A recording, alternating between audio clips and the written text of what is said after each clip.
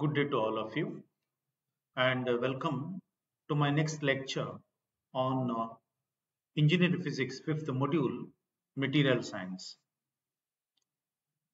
And today, my topic is dielectric properties of material. And this is the last topic of the 5th module. Now, let us try to understand what are exactly the dielectric materials. In a simple sense, one can say dielectric materials are insulating materials, or they are electrically non-conducting materials. Not only that, which has the ability to get polarized. Let us try to understand the word polarization maybe a little later. But when you look into the various kind of examples, the very good example I can speak about glass. Glass is a insulating material, and it is also called as the dielectric material.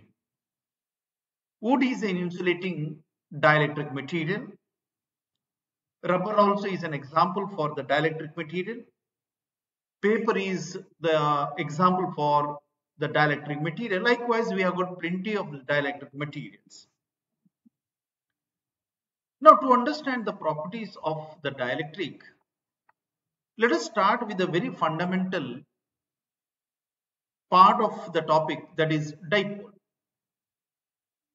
The definition of the dipole says a pair of equal and opposite charges separated by a small distance.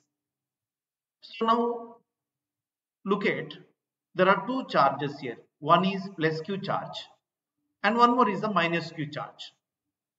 They are equal in magnitude, but they are different in polarity. So there are two equal and opposite charges, and they are being separated by a small distance. So the charges which are equal in magnitude, opposite in polarity, separated by a small distance is what we call as a dipole. Now, how do we calculate the strength of this dipole? And that can be calculated using a physical quantity called as a dipole moment, which has been represented as mu. And the dipole moment is the product of magnitude of the either of the charges and the distance of separation between them. So you can try to take the magnitude of one of the charges. As we know, both the charges have got equal magnitude, and d is the distance of separation. Then the product of these two is what is called as the dipole moment. So mu is simply equal to q into d is the dipole moment, and q is measured in terms of unit called as a coulomb, and distance is measured in terms of a meter. Therefore, coulomb meter is a unit of the dipole moment. Since the dipole moment depends on only charge and the distance, with the magnitude of the charge, the dipole moment also increases. And if the distance of separation of the two charges increases, then the dipole moment also increases. Now let us try to see what are the types of dielectrics material that we have. Dielectrics are being generally divided into two categories. The one category is called as a non-polar dielectrics, and the other one is called as a polar dielectric. Now, when you consider a molecule, and if you see the atoms of those molecules or maybe charges of those molecules, such that if the effective centers of positive and negative charges of the atoms or molecule coincide, then such kind of molecules are called as a non-polar dielectrics or non-polar molecules. Let us try to see the examples. Hydrogen is an example of non-polar molecule. Nitrogen, methane, ethane, all such kind of examples are the non-polar molecules. Here you can try to take the example of methane. We have CH4. So carbon is at the central atom, at the center, and there are 4 hydrogen atoms are being bonded at equidistance. Now here carbon is considered to be a positive charged atom, and all these hydrogens are considered to be the negative charged atoms. And if I am going to take the effective center of all these negative charges, and that of the positive charges, these two charges are going to overlap. And that is what the definition says, that if the effective centers of positive and negative charges of an atom of a molecule coincide. So here you can see the positive charges and negative charges are going to coincide. Therefore, methane is an example of a non-polar molecule. Similarly, let us look into the example of ethene, C6H6. We have 6 carbon atoms and each carbon atom has got a nitrogen atom. And if I'm asking you where is the effective center of all these carbon atoms, the effective center of all these carbon atom comes exactly at the center. Similarly, if I ask you what is the effective center of all the hydrogen atom, it is also coming exactly at the center. Now we can see the positive charge and the negative charges are going to overlap such that there is no distance of separation. Hence, I can say the dipole moment of this kind of molecule is going to be equal to 0. So, such kind of molecules are called as a non-polar dielectric materials. So, we can write as many number of examples.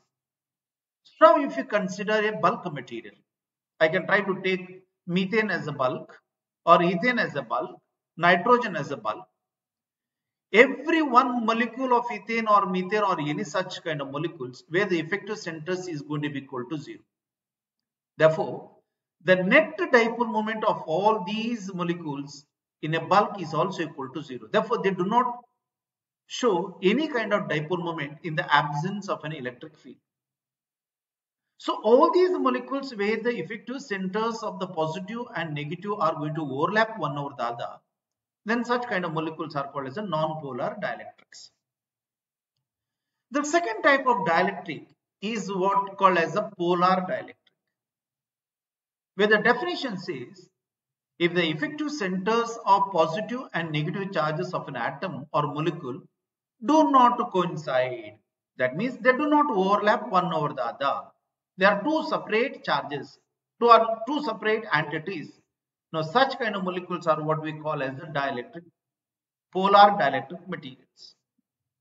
Let us try to take a very simple example, that is water, H2O. We have oxygen here which has been bonded with the 2 hydrogen atoms here. Now, if I'm going to take the effective center of oxygen, being there is only one oxygen, I can try to take it at the center. And there are 2 hydrogen atoms here, and if I'm going to take the effective center, which comes exactly here. Now, you can very clearly see that the positive and the negative do not overlap. They have certain amount of dipole moment. Hence, there is a dipole moment which is not going to be equal to 0. Therefore, water is a polar dielectric molecule. So, let us look into the ammonia. Here we have N as the nitrogen atom and there are 3 hydrogen atoms are surrounded. And if I'm asking you what is exactly the effective center of a positive and negative, they do not once again overlap. Hence, the net dipole moment is not going to be equal to 0. So, I can call it as a polar dielectric. Now, even if you consider as a bulk material, every one molecule there is a negative and there is positive, there is negative and there is positive, such that individually there is a dipole moment, individually there is a dipole moment. Even in the case of a bulk, they need not have the dipole moment because dipoles are considered to be the vector quantities. The direction of every dipole is being considered from negative towards the positive. So if you try to take it as in a bulk, imagine you have got a dipole here along this direction. There may be one more dipole will be in the opposite direction. One more dipole in the opposite direction. So if I'm going to ask you what is the net dipole moment of the 2, it is going to be equal to 0. So in a similar manner, you can see for every one dipole, there may be one more dipole in the opposite direction. For every one dipole, there is one more dipole will be in the opposite direction. So if I see the net dipole moment is going to be equal to 0. It is going to be equal to 0. That is the reason that as a single molecule, it is going to exhibit the dipole moment. But in a multi, they need not have any kind of dipole moment. Once again, the dipole moment could be equal to 0. But however, such kind of molecules are what we call as the polar dielectric materials. Now let us see what is called as a polarization. Now, to understand the polarization, now let me try to take an example of an atom. So I will consider an atom exactly at the center where electrons are all moving around the nucleus. Okay.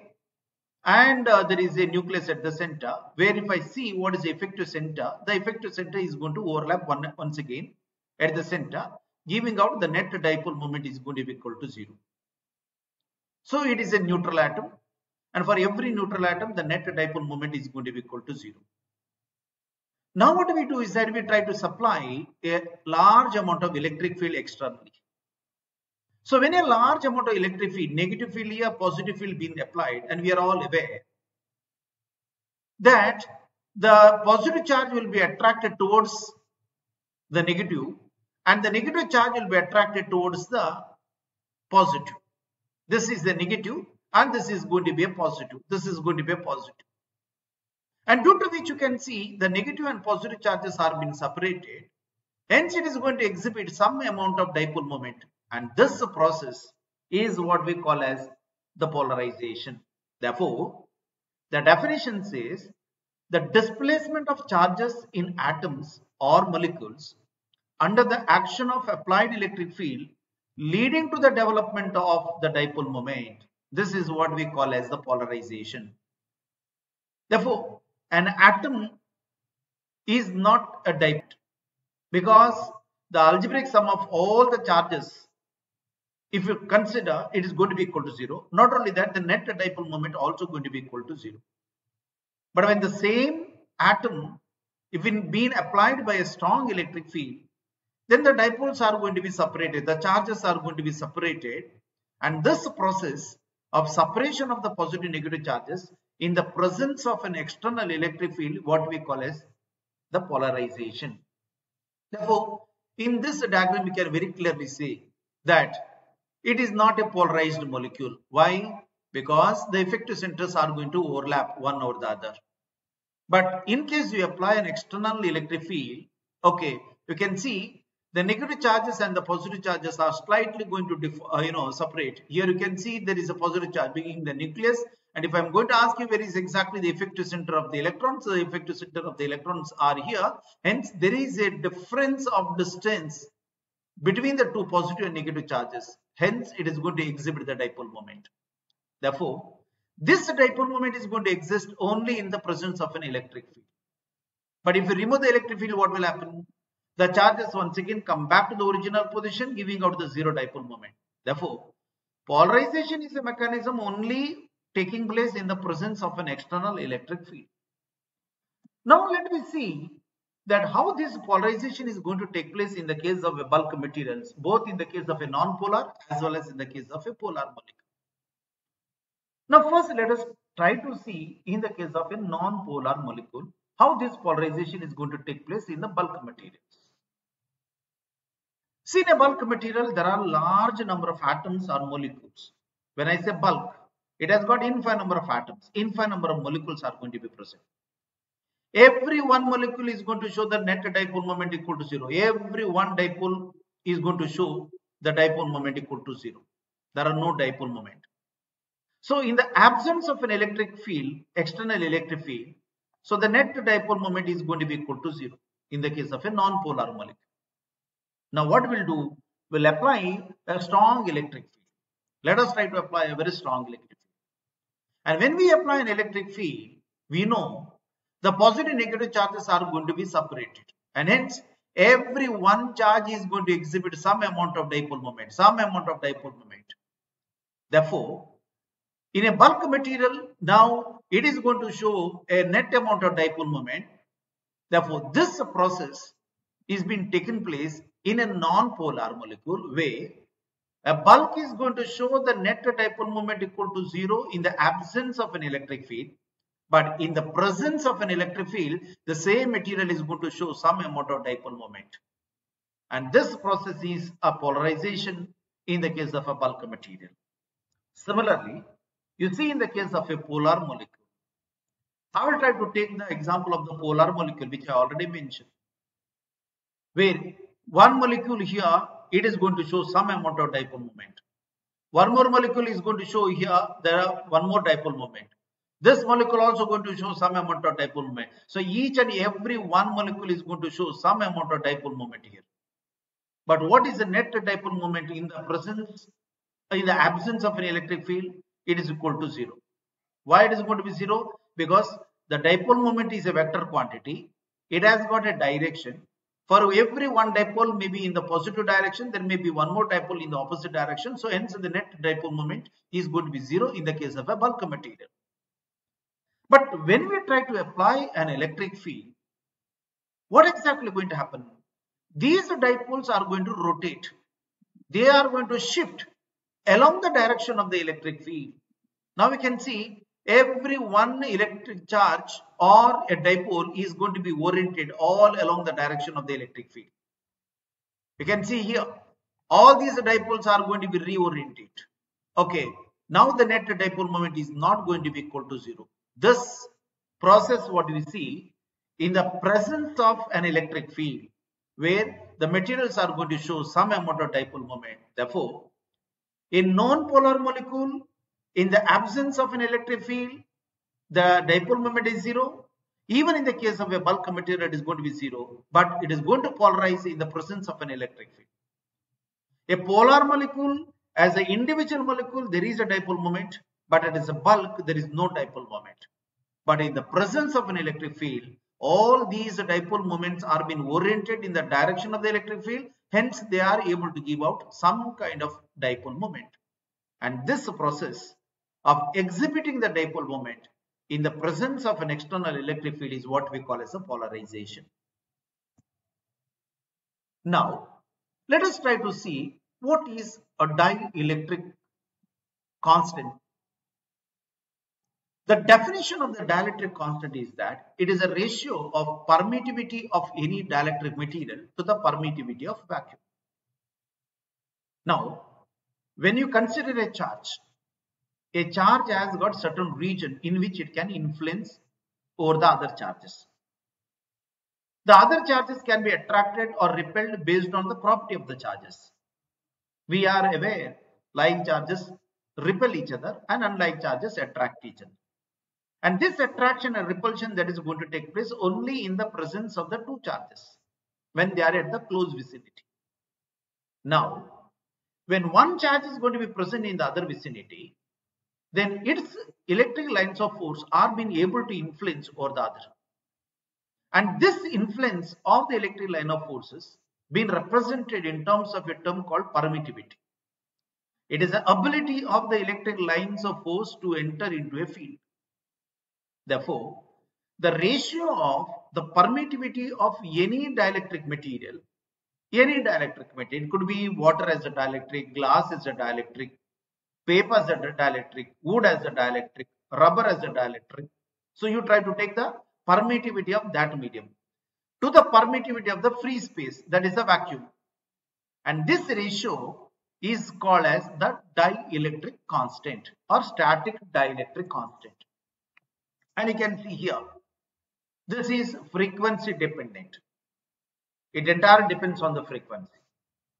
It is not having any kind of dimension. Hence, it is called as a dimensionless quantity because it is a permittivity of any medium to the permittivity of the free space, and the unit get cancel each other.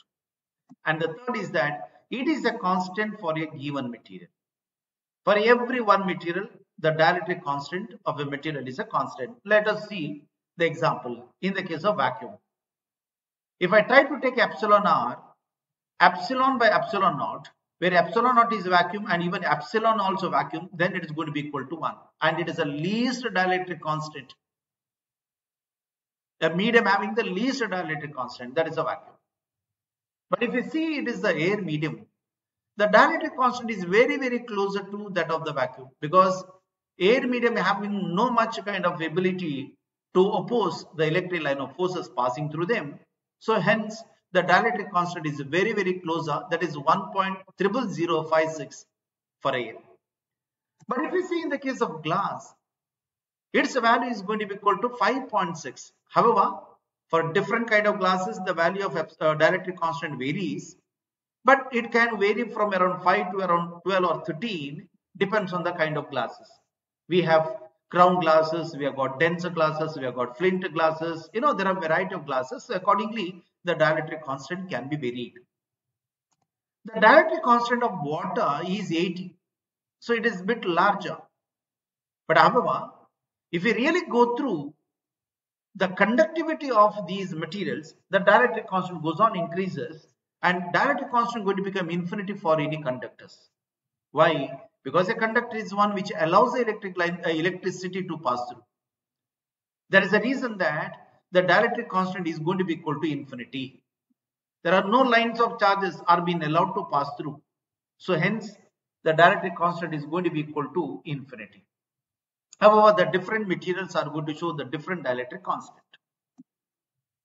Now, let us see how this polarization that can be defined or that can be calculated. The polarization is simply nothing but it is the amount of dipole moment induced per unit volume of the dielectric. As I already explained, in the presence of an external electric field, the dipoles are being separated and it is going to exhibit the dipole moment. So how much dipole moment being induced per unit volume of the dielectric is called as a dipolarization. Therefore, I can say polarization is the net dipole moment, that is mu, divided by the volume per unit volume of the dielectric materials. But what is mu? Mu is the dipole moment, which I can write the product of the charge and the distance of separation. What is the volume? It is nothing but the area into the distance of separation. Now here dd get cancel each other, giving out what is called as a Q by area. Q is nothing but it is a charge divided by the area, and this Q by area is nothing but it is sigma, and this sigma is called as a charge density. Charge density is been defined as a charge per unit area, which is measured in terms of coulomb per meter square. Therefore, I can very clearly say that the polarization in the case of a static molecule is simply nothing but it is the amount of charge density present in the dielectric material. However, the polarization is directly proportional to the electric field, because in the presence of an electric field, the dipole moments goes on increases. It goes on increases. Naturally, the polarization also increases. Therefore, the polarization is directly proportional to the electric field.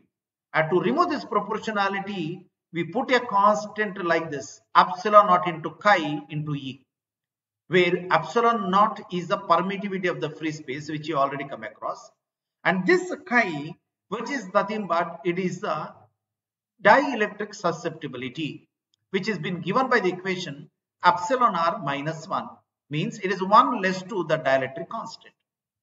Therefore, the polarization is being given by the equation epsilon naught into epsilon r minus 1 into E, that is the electric field. And we are aware that epsilon r is a constant for a given material. Epsilon naught, however, is a constant and only depends on the electric field. Therefore, more and more exactly is the applied electric field, there is more and more polarization that is taking place. But if there is no electric field, then the net dipole moment is also going to be equal to 0. The polarization also going to be equal to 0. So this is what exactly we see in the various kind of materials.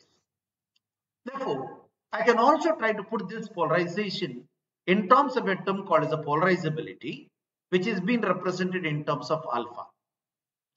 Now, how much is polarization is going to take place in a material? It is entirely depends on the dipole moment. Therefore, I can say if mu is the dipole moment acquired by each atom when a material is subjected to an electric field, then we can say mu is directly proportional to the electric field, because more and more is the electric field, there is more and more distance of separation by the two charges. Hence, the material is going to exhibit more and more dipole moment.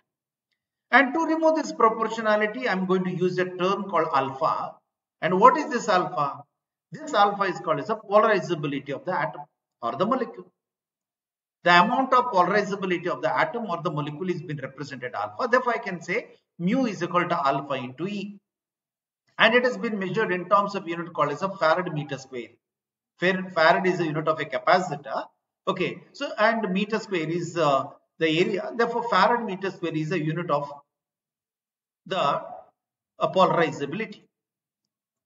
Now, Let us see whether we are able to polarize the molecules. If we are, what are the types of polarizations? There are various types of polarization. However, there are three different types of polarization that I am going to explain one after the other. The first kind of polarization is called the electronic polarization. Second polarization is the ionic polarization. And the third one is the orientation polarization. So these are the three dominant polarization mechanisms. There are other kind of polarization mechanisms, but they are not dominant. Therefore, let us look into these three one after the other. The first kind of polarization, as I already mentioned, is electronic polarization. So let us look into what is this electronic polarization. To understand that, let us try to see an atom where there is a nucleus at the center and there are electrons are being embedded all around. Actually, all these electrons are moving all around. And in the absence of the electric field, the net dipole moment is going to be equal to 0. We know that. It doesn't show any kind of dipole moment because the effective centers of the positive and negative charges are going to overlap. Now, you try to apply the electric field. And when you try to apply the electric field, we are aware that when a strong amount of positive charge field is been applied here and a strong amount of negative field is been applied here, then this positive charge will repel this nucleus and they try to move away. And all these electrons are being repelled by the negative. And hence I can see there is an effective center of the negative charges here and there is an effective center positive here. So it is going to exhibit some amount of dipole moment. Some amount of dipole moment. Now here, the electrons of a given atom are displaced or the electronic charges of an atom are being displaced in the presence of an electric field, and this process of polarization is called the electronic polarization. Now in this polarization we are able to calculate the amount of polarizability that is going to take place, and this electronic polarizability is given by alpha E is equal to epsilon naught into epsilon r minus 1 divided by n, where n is the number of atoms per unit volume of the dielectric material. How many number of atoms are there in the dielectric material? Depending on that amount of polarizability. However, we can very clearly see that the electronic polarizability is reciprocal to the number of atoms per unit volume. Why? More and more number of atoms are going to be present. Naturally, the electronic polarizability is going to decrease because of the large number. However, if the dielectric constant is going to be more, then the electronic polarizability also going to be increasing. Therefore, the electronic polarizability is given by the equation alpha E is equal to epsilon naught into epsilon r minus 1 divided by n. That is the first kind of polarization. That is the electronic polarization. Let us see the second polarization, and that is the ionic polarization. The word ionic is mainly for the ionic molecules. Like we have sodium chloride, it is an ionic molecule. Or you try to take some kind of alkali halides, they are all ionic molecules. Where you find in these kind of molecules, the ionic polarization is going to be dominant. So let us try to take the example of sodium chloride. In the absence of an electric field, you see the sodium atoms as well as the chlorine atoms are being equally spaced and they are being oriented according to structure given. We have a sodium atom here and we have a chlorine atom. Chlorine is generally bigger atom compared to that of the sodium. So we have alternatively placed sodium and chlorine, sodium and chlorine, sodium and chlorine like this. Now if I am going to ask you what is the effective center of the positive as well as negative charges, that is the sodium positive and chlorine negative, it is going to be equal to 0. Hence the net dipole moment is going to be equal to 0. It doesn't show any kind of dipole moment. Now you try to apply the electric field. Now as soon as a strong amount of electric field is been applied at the two corners, if you try to apply a very strong electric field, positive as well as negative, the sodium atoms which were present here are displaced and the chlorine atoms which are present are being attracted, and hence the distance between the sodium and the chlorine here are going to decrease. This sodium which was here and it is going to displace here, chlorine is going to be which also going to be displaced to the left side. So here also the dipole moments are going to be displaced. Now you can see every one positive charge, that is the sodium atom, is going to be displaced away from a positive charge, and all these electrons, negative charged particles, that is chlorines, are repelled by the negative charge, and so they are being attracted towards the positive, and due to which we can see the dipoles are going to change in terms of their magnitude. Here I can say this is the amount of dipole, this is the amount of dipole here, but this amount of dipole is a little larger here. It is going to be larger here. It is from the negative. Now if I am going to ask you, is the effective center of the two is going to be equal to 0? It is not going to be 0. But in the case of a previous molecule, you can see here, this is the kind of dipole, this is the kind of dipole, and even the next dipole is going to be here. If I'm going to ask you what is the net dipole moment, is going to be equal to 0. But here in this case, it is not going to be equal to 0 because the dipole moments here are going to shorten. That means the dipole moment is going to decrease here and the dipole moment is going to increase here. So hence there is no net zero dipole moment.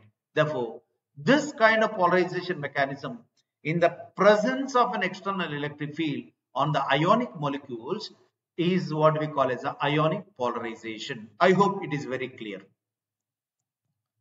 The third kind of polarization is the orientational polarization. The word itself, orientational, is nothing but it is a directional. And this you see only in the case of polar dielectrics. Why? Because the polar dielectrics are the only dielectric which shows the dipole moment as an individual molecule. So let us try to take the example of water or oil or wax. So let me try to take one kind of orientation, that is the electronic polarizability in the case of water. So you try to take the example of water, where every one water molecule is a dielectric or every exhibiting the dipole moment. So it has got a dipole moment. Here also there is a dipole moment. Here also there is a dipole moment. Every molecule is going to show the dipole moment. But in the absence of an electric field, if I'm going to ask you what is the net dipole moment, the net dipole moment is equal to 0. Why? Because every one dipole will get cancelled with the neighboring dipole, which is in the opposite direction. Now, when you apply an electric field, what happens? These dipoles try to rotate along the direction of the electric field. They are not going to rotate along the same direction. They try to rotate, they try to turn. And this process where by the application of the electric field, these materials are going to exhibit the net dipole moment. It is what we call as a orientational polarization. Therefore, the dipoles are able to reorient in the direction of the electric field. So this process of polarization is the orientational polarization.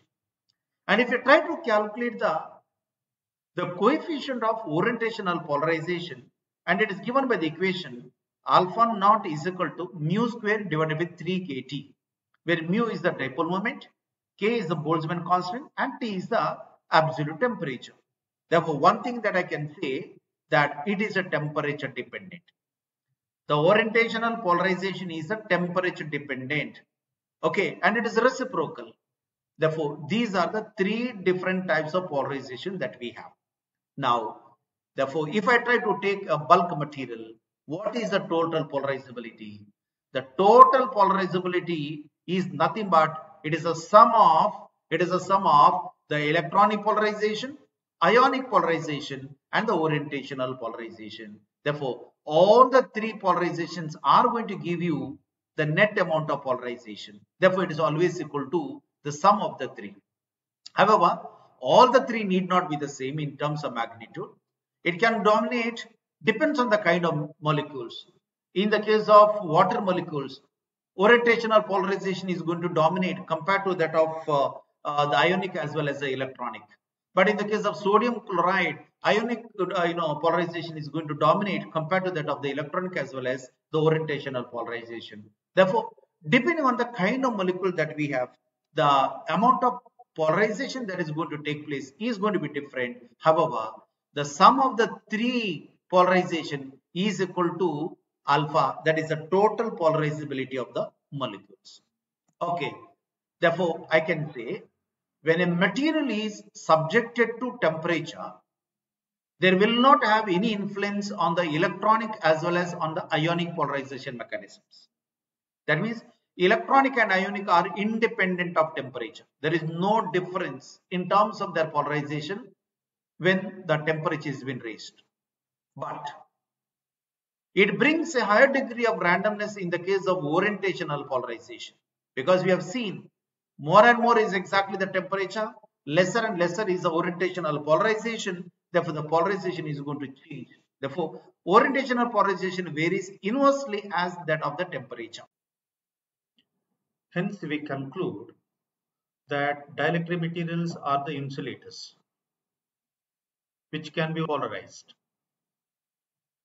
We have seen the various kind of dielectric materials, both polar and non-polar molecules, and the concept of polarization, and also the various mechanisms of the polarizations. So these are the learnings that we have completed today. In the next lecture that I'm going to continue with the other aspects of the dielectric materials. Thank you very much.